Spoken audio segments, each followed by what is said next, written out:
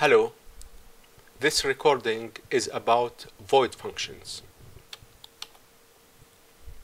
In C++, functions usually return some value, like an integer value or a float value, but a void function does not return any value.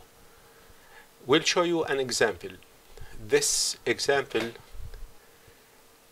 a program that prints the grade of a student A, B, C, D, or F given a score out of 100. There are two solutions.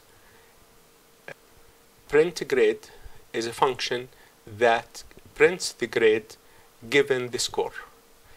Get grade is a function that returns the grade to the caller, to the main function, given the score. When we run the first one, that uses a void function, it asks for a score. Let us give it 85 out of 100, and the grade is B.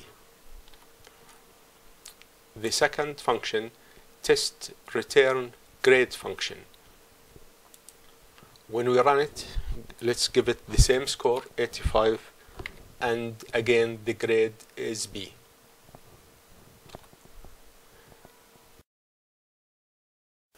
This is the main code of the two functions or two programs.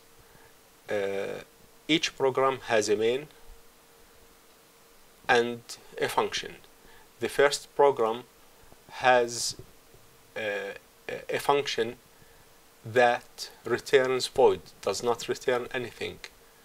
The second program calls getGrade, which returns a character. Now, both programs ask the user to enter a score. The score is read from the keyboard to the double variable score. Then the first function calls print grade and passes the parameter score.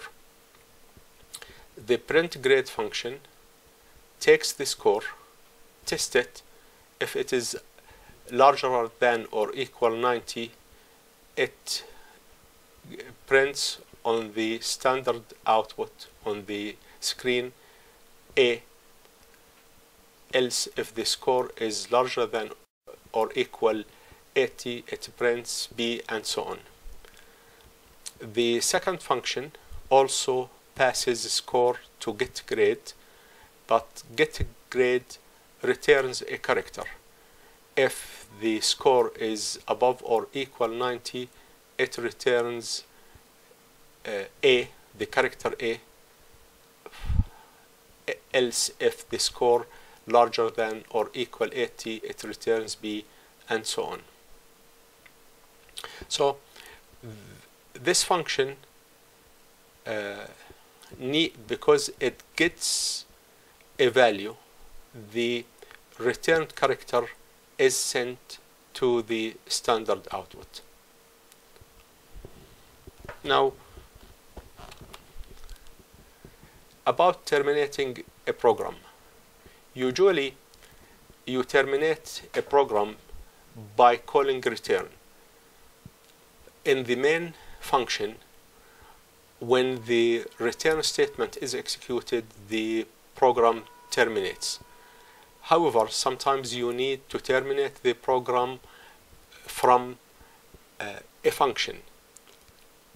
If you use the return statement in a function other than the main function, the program the function returns to the caller, to the main function, for example. C++ has a way to terminate a program from within a called function.